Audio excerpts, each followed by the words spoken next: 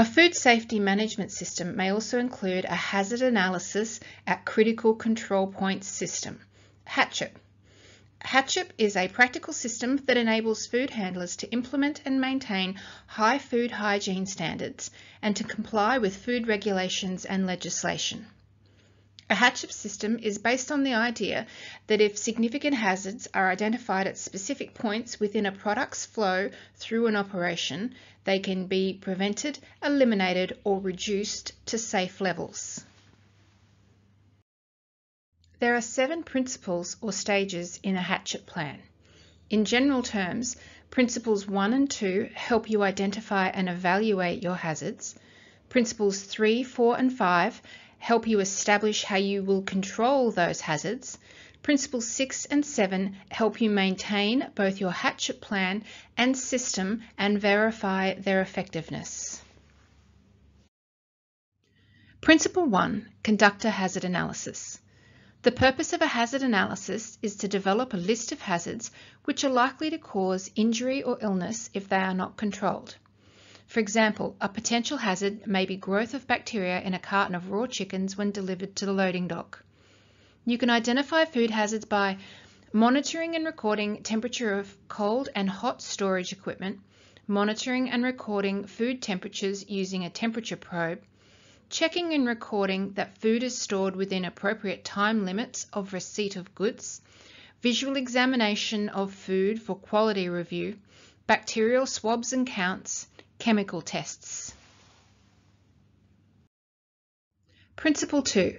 Identify the critical control points. A critical control point is any step in which hazards can be prevented, eliminated, or reduced to acceptable levels. Critical control points are usually practices or procedures which, when not done correctly, are the leading causes of foodborne illness outbreaks.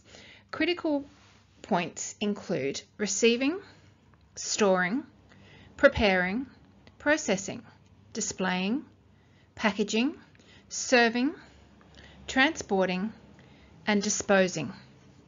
So thinking about the chicken from Principle 1, is the raw chicken in the delivery dock a critical control point?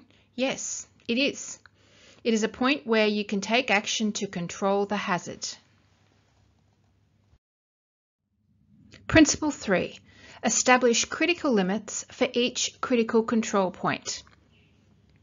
A critical limit ensures that a hazard is controlled by a critical control point. Each critical control point should have at least one critical limit.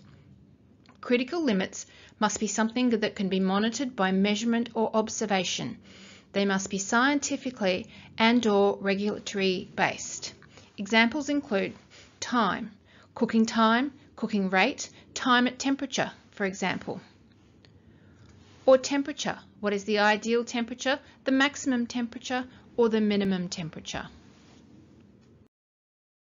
Principle 4. Establish monitoring procedures. Monitoring is a plan which includes observations or measurements to assess whether the critical control point is being met.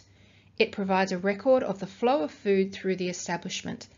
If monitoring indicates that the critical control points are not being met, then an action must be taken to bring the process back into control. The monitoring system should be easy to use and meet the needs of both the food establishment and the regulatory authority. It is important that the job of monitoring be assigned to a specific individual and they be trained on the monitoring technique. Remember the chickens from Principle 2? The store person may have kept a log of all deliveries. When they arrived, the time they were placed into storage and where they were stored.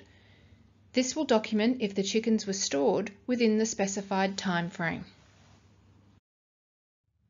Principle 5. Establish corrective actions. If the criteria for a critical control point is not being met, some type of corrective action must be taken. They must meet the standards established in Principle 3, must be based on facts and normal working conditions, and must be measurable.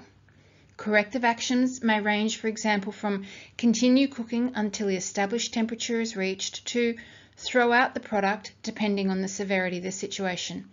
For example, the chickens on the loading dock. Must the chickens be thrown away if they are not stored quickly enough? must they be used within a specific period, for example, 24 hours? Principle 6. Establish record keeping and documentation procedures.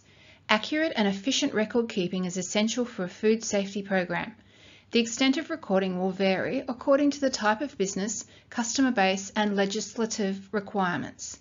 Examples of records include approved suppliers list, goods received forms, cool room temperature logs, and hot and cold food display logs. Principle 7. Establish procedures for verification of the effectiveness of the Haccp plan. This principle involves verifying whether the Haccp plan is operating effectively. Verifying can take the form of procedures and tests, including random sampling and analysis. The most common forms of verification are internal and external audits.